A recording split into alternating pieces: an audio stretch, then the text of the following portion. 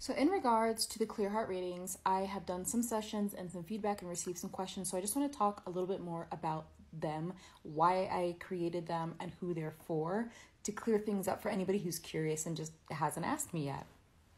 So one, why did I create the Clear Heart sessions, the reading sessions? It is basically inspired by the fact that in my previous relationship, now this was a good relationship. This person didn't do much of anything wrong. Nobody's perfect, right? But when we talk about relationships beginning and ending, a lot of times when we talk about leaving relationships socially, I think the sensationalization lends towards everyone talking about who's toxic, who's a narcissist, who's a cheater, who's this, that, and that. That doesn't happen to me. That's not why I left this relationship. It just wasn't right. It just wasn't enough.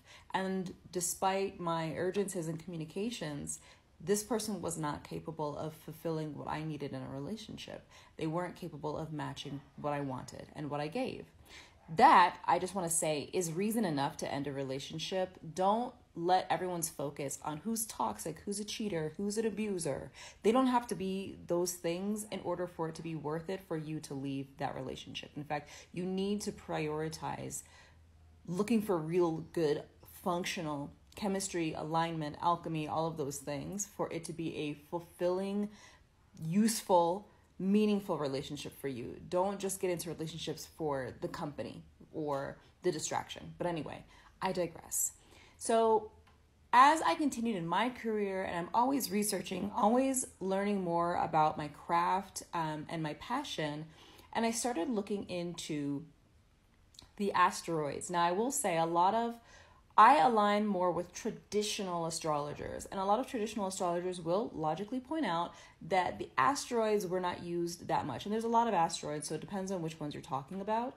And I agree with that to a point, that when we're talking about your chart placements, your planets, and your houses, the asteroids do not matter in that same way. However, they can give some particular nuance and insight, and that can be very important at particular times in your life, which I'll talk about in a second.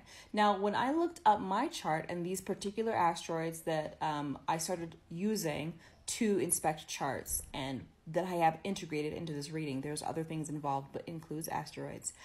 I saw things that I had always said from my own heart in my relationship, and things that my previous relationship did not give me. So one of the things that I like to impress upon people when it comes to astrology is I don't think you look to astrology necessarily for your destiny. I tend to use spiritual practices and languages as a way to describe things that I may have known in my heart. For instance, before I ever really looked at my own chart, I only knew my sun sign, right?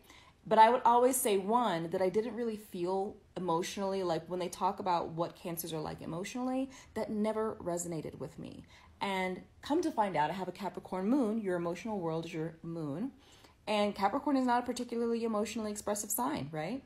But another thing that I would always talk about is doing the work. I felt like people should be responsible for showing up and doing the work. That was the point of coming to this world. I knew what I was here to do. I knew that I came here to do it. And I was very focused on getting the work done. What was the work? The work.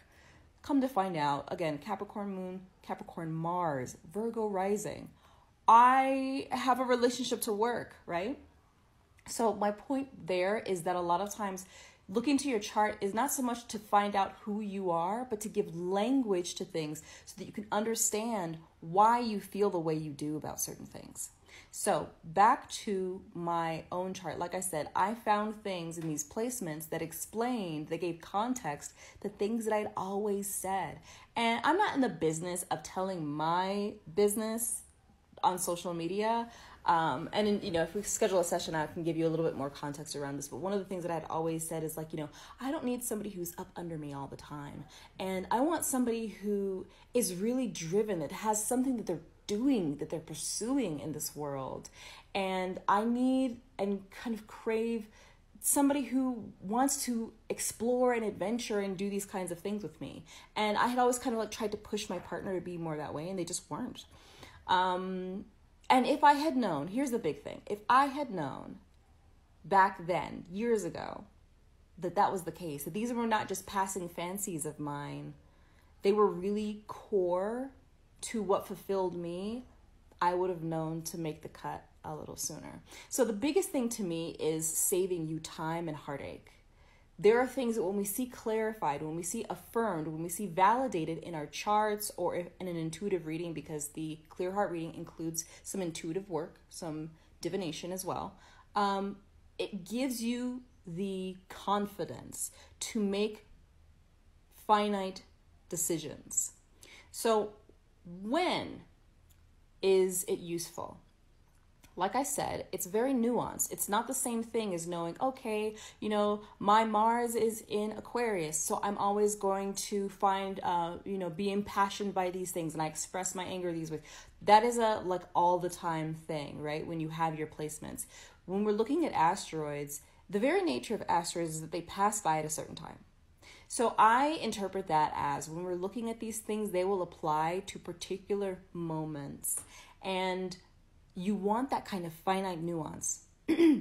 So this reading is really for people who they're not, again, you should, if you want to make use of this reading, this shouldn't be like your first foray into your own chart. I would suggest that you've had a natal chart reading by me or someone else or by yourself, that you've done this work already, but that you are at a time in your life where you know that you are about to, or you are faced with making changes to your career and your love life. And I say career specifically for creatives. If you are an independent artist, a writer, a designer, something like that, this is also going to be very important for you because we're going to be talking a lot about your Venus and your Venus placements and love and creativity related placements as well, not just relational. The other thing is that it's not about you and somebody else. This is not a synastry reading. I generally, at this point, I really like to focus with my clients on knowing themselves. In fact, I just got out of doing a focal on my Patreon that was about intuition and knowing yourself, because you cannot do a lot of the spiritual work if you're not focused on you. You are the main character of your life. You are the sun in your solar system. You need to focus on knowing yourself very thoroughly. And so what I realized when I was building out this particular session is that if there were certain things that you knew about yourself, truly, it would lend to there being a lot less confusion when you are faced with crossroads or when you're meeting a new person. So, again, the three main points that this reading addresses is: one, are you a creative and you are looking to figure out what does alignment in your creative energy look like? What kind of paths, career paths, project paths are aligned with the way that you want to express yourself? Two, are you looking to show up better in your general relationships, which would mean you need to know what your own energy is like, what it seeks, and what is very fulfilling to you when you interact with others. And three, are you looking to either start or deepen an interpersonal, like romantic, a partnership? I'm not talking about finding someone for the sake of finding someone. I'm not talking about dating. I'm talking about you figuring out what does a real aligned partnership look for you.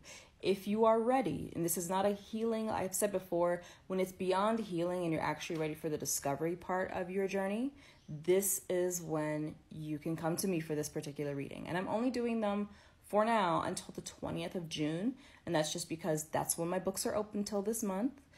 You can follow me and find out when they're going to be open again. But for now, these readings and my books in general are only open until the 20th.